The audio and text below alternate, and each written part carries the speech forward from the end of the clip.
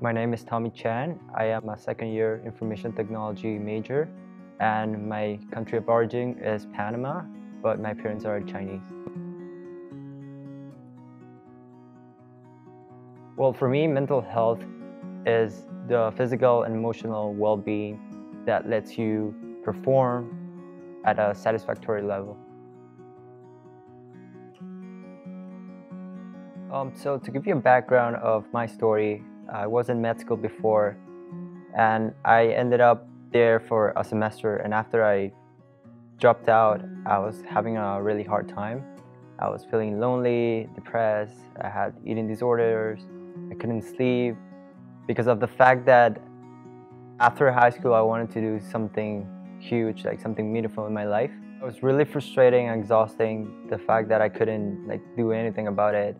And when I came here, I was really disappointed because the campus was very dull. When I saw people, they were not really happy that they were at York University, which made me feel very sad because I thought it was going to be different. I realized that I didn't really want to be here, especially because I was also homesick.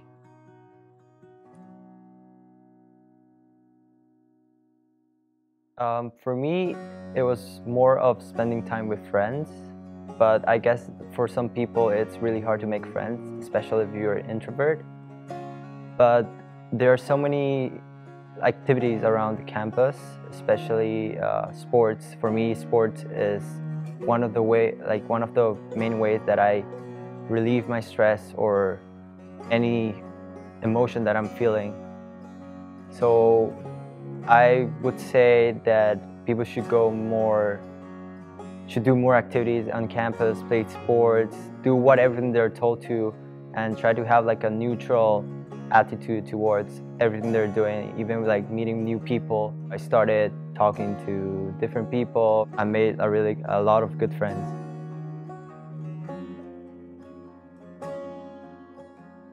One of the problems is that I found about the mental health service after a semester of being here at York University. So when I went there, I was expecting of kind of like a psychologist, therapy, but instead I found they were social workers, and they assigned me to an intern, which she didn't know really much about the topic. And when I talked to her after a couple of sessions, I realized that she didn't know what she was talking about. So I kind of told her that I didn't want to go anymore, and it wasn't really helpful at all. I used to go to sessions, we will talk about it, I would tell her my problems, but she will tell me that she cannot advise me or diagnose me with anything because she can't. Maybe because she's an intern or that's how it is. I think their current support systems are really good, but they're only offered to people if they actually look for it.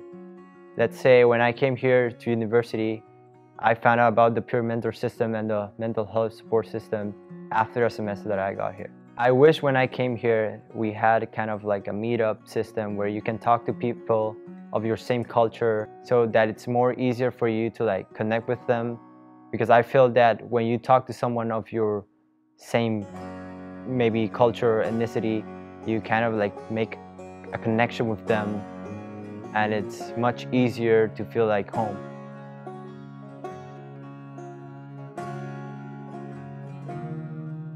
So I'll be honest with you, when I was back in Panama, mental health, it wasn't a topic that people would usually touch about.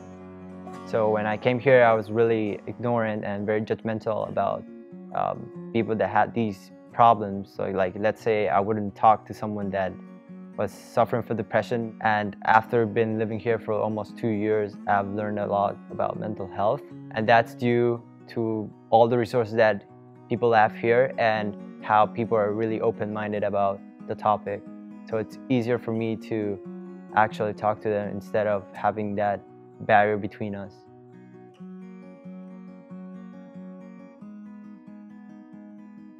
My only and one advice to every international student is just to get out there, keep your mind busy, do things that you have never done before, try to smile more often, explore the city. There's so many things to do in Toronto, and just enjoy life and your time here at school.